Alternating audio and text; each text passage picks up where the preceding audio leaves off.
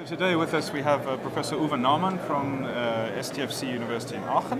And Professor Naumann has spent a number of years as a computer scientist working in algorithmic differentiation and adjoint. So I guess we should start off by asking what exactly is an adjoint and why should people in finance be interested in them?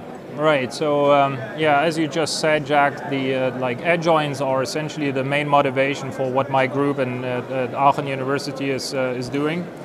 So adjoints, I guess, as a general concept, can be summarized in one word or two words: cheap gradients. And what does that mean? It means that it's essentially a method for integrating sensitivity information into your numerical methods, such that the computational cost does not rise with the amount of sensitivities you include.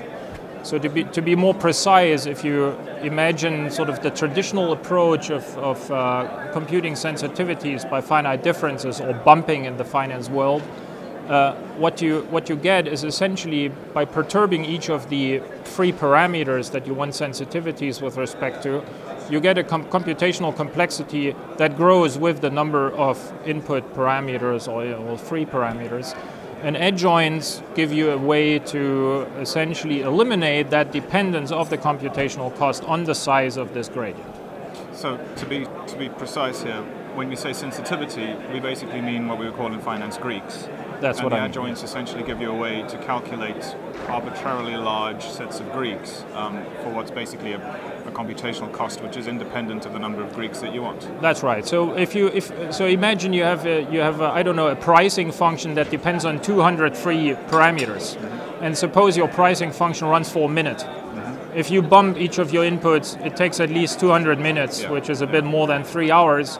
With adjoint methods, the same job can get done essentially in about 10 minutes. I see. So they sound great. How do you compute them? Well, there are sort of different methods of implementing adjoint methods. One, and that's the approach we've been following, is algorithmic differentiation.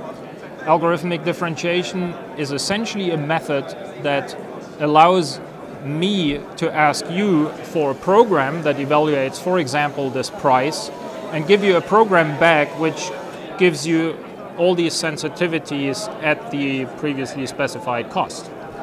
And it's essentially a set of rules, well-defined mathematical rules that allow you to do this program transformation.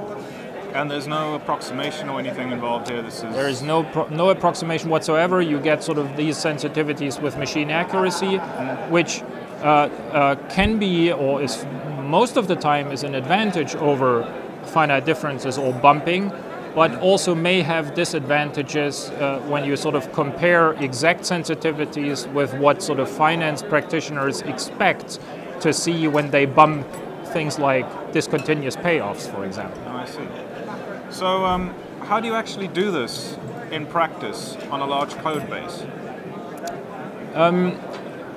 Well, so what we've been working on, I mean, as a set of rules, algorithmic differentiation allows you to essentially implement these things by hand. So you can take your original code, you can rewrite the code and sort of do what I just vaguely described.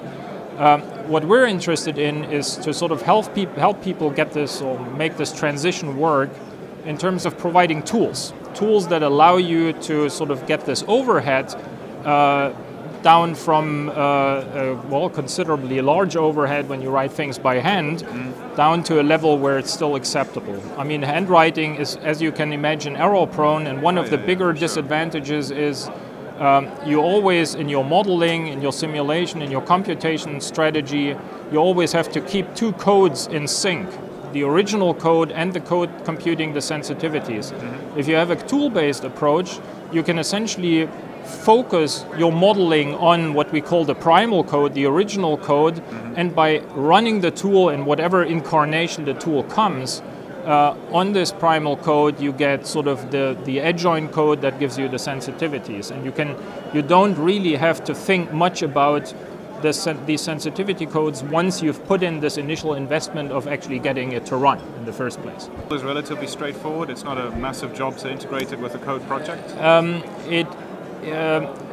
Depending on the example. So on academic examples, it's reasonably straightforward, and this is what you often see, right? right? Now we've been doing these things on quant libraries with hundreds of thousands of lines of code, if not a million. And there it certainly is an issue, but the issues are less sort of at the conceptual mathematical level, but the main focus or the main challenges there are certainly in sort of getting an algorithmic differentiation tool married with a large quant library. So we're talking software engineering issues, like compatibility issues, like validation of things, like, often in the context of C++, actually combining a generic templated, hopefully quant library code with a generic templated AD library. And there are issues there. They can be addressed, but it's not. It doesn't go like this. No. I see. So perhaps just to wrap up, seeing as we're at a math finance conference, what would you say, in your opinion, is the direction of math finance over the next couple of years? Where do you see things going, and in particular, where do you see AD entering into it all? Yeah. So as a computer scientist, my view is reasonably limited on finance, but I guess it's not much different from sort of the fields I typically work with, namely engineering and natural sciences, where this whole technology originally comes from. I guess it will take money to move on, it will take brains to move on, and I believe that brains will be spread more or less evenly across the modeling perspective, meaning mapping reality into mathematics, the numerics component, which is essentially concerned with getting quantitative results out of your mathematical models, right?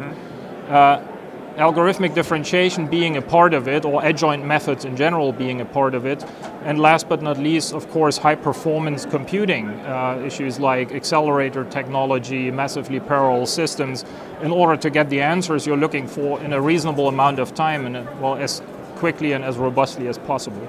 So I guess this combined with a reasonably strategic management will probably have to do the job, but I realize it's a reasonably generic statement. It also applies to other areas, but I don't think that finance is that special in that regard. I see. Well, Professor Naumann, thank you very much. Thank you.